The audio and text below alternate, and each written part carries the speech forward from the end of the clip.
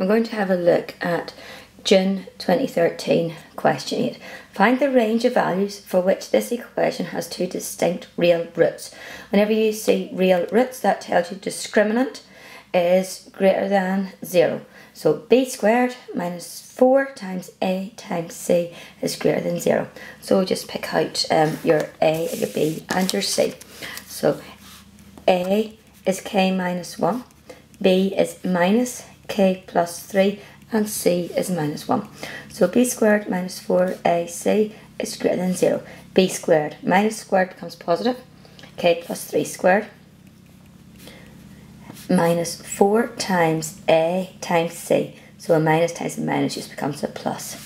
To square out a bracket the quick way, square the first term, square the last term, and double the product.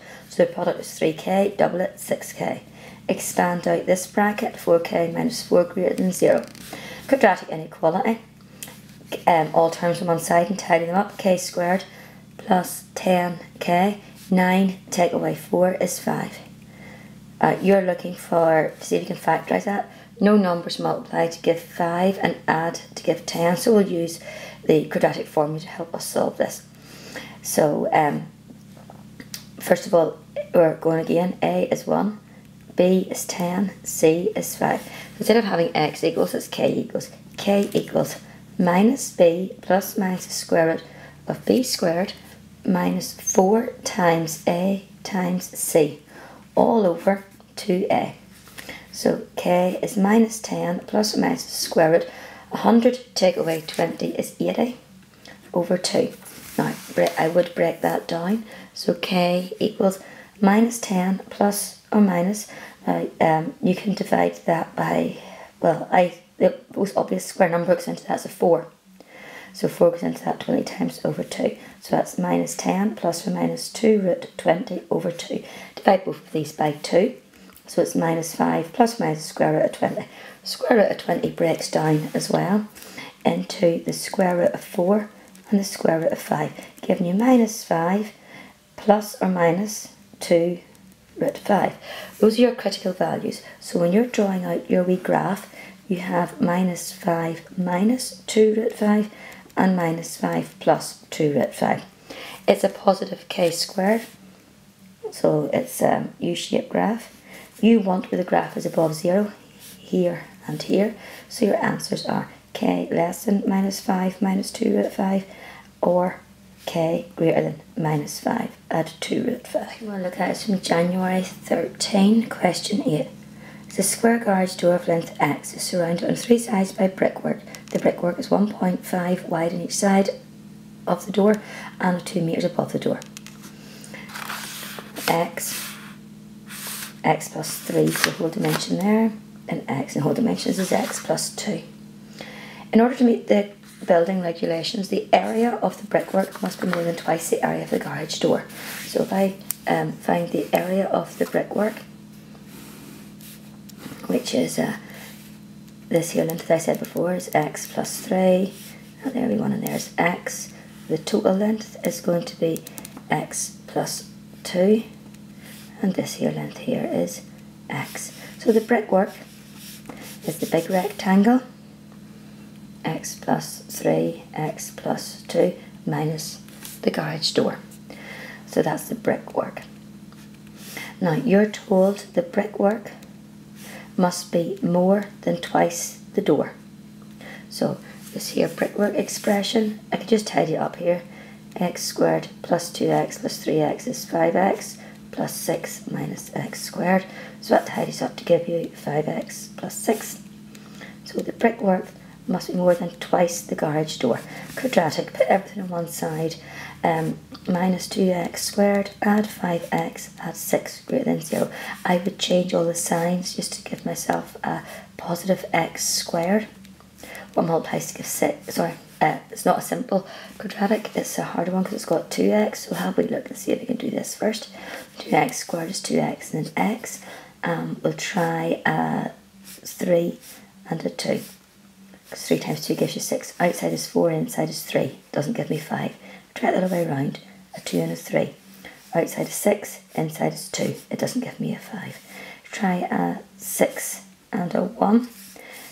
2 and 6 doesn't give me a 5. So that doesn't factorise, so we just use your quadratic formula in here. So A is 2, B is -5, C is -6. You need to use this to find the critical values, to find what crosses the axes, to determine what part of the graph is under 0.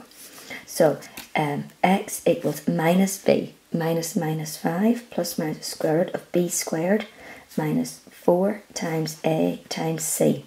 Because it's a -6, I'll just change that. All over 2a. So x equals 5 plus minus the square root. 2 times 6 is 12. Add 4, times by 4 is 48. 48 add on to that is 73. All over. So that means where it crosses the axes is 5 plus root 73 over 4 and 5 minus root 73 over 4.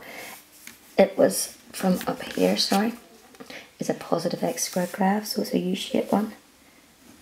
You want it where it's under 0, you want it in here. So going on the graph, your x value has to lie between these two values. But your x value is the size of the garage door. It doesn't make sense to have a negative size of a garage door, so you rewrite that as not less than x less than 5 plus root 73 over. Question from June 2012, question 8. A curve has got this equation. A second curve has got that equation. The curves do not meet. Now, whenever you're talking about anything intersecting, whether it actually intersects or not, you merge the two curves together, or the two lines, or whatever. Because I've got y equals and y equals, I can just put this y equals here, 5 plus mx minus x squared, up there instead of y. So that's what I'm going to do first of all. 5 add mx minus x squared equals x squared minus 4x add 6. It's a quadratic equation. Put everything on one side. So I'll move that over. 2x squared minus 4x minus mx. 6 minus 5 gives you 1. Now, so I could tie it up a little bit further. I could write that as 4 plus mx add 1. Now that would be the equation if they meet. You're told they do not meet. So that means this here has got no solution, no roots. So b squared minus 4ac is less than naught. Your a is 2. Your b is minus 4 plus m. And your c is 1. So putting that in, b squared minus squared becomes positive. 4 plus m squared minus 4 times a times c. You could multiply this out either the long way or the short way. I just go for the short way. Square the first, square the last, and double the product. Minus 8, greater than that. Tidying it up, m squared plus 8m. 16 minus 8 is 8. What two numbers multiply to give 8 and add to give 8? There are none. So you're going to have to use quadratic formula yet again. So to get your critical values. So m equals minus b plus or minus the square root of b squared minus 4 times a times c all over 2a. So b is minus 8 plus minus the square root 64 minus 32 over 2.